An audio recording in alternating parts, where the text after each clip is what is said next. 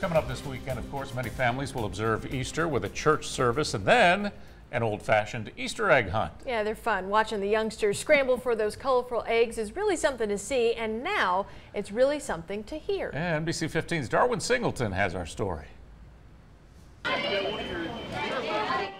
If this sounds to you like a bunch of kids looking for a bunch of crickets, well, you'd be half right. Close your eyes. And where's it coming from? But they're not crickets chirping, they're eggs. This one's chirping. Why are they chirping? Sure, they're Easter eggs, and this is an Easter egg hunt, but one where the eggs actually talk to those hunting. These are students at the Southwest Alabama Regional School for the Deaf and Blind, and these eggs are meant to appeal to those who can't see or have trouble seeing.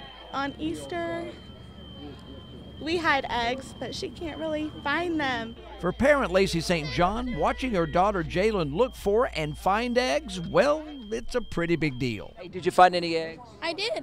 Was it fun? Yeah, it was. This is our first event. We're hoping to grow it next year, says PE teacher Kim Reeser. And like every sensory challenge here at the school, it is a teachable moment. I mean, they're using fine and gross motor skills. They're using balance, coordination, cooperation, shared play. So there's lots of benefits from this activity. Okay, all right. So you're in the right direction. I'm in the right direction? You're in the right direction. Yes, okay. Kim's husband, Frank Reeser, says if you crack one of these babies open, you'll find... Oh, they got batteries in them. Yeah, batteries in them. You have to put this is how they come. Usually, I think they're like $18 a piece. Oh, wow. These are pricey eggs. Yes, they are pricey eggs. A beeping egg. A beeping egg? But it sounds like they're worth every penny. In Mobile, Darwin Singleton, NBC 15.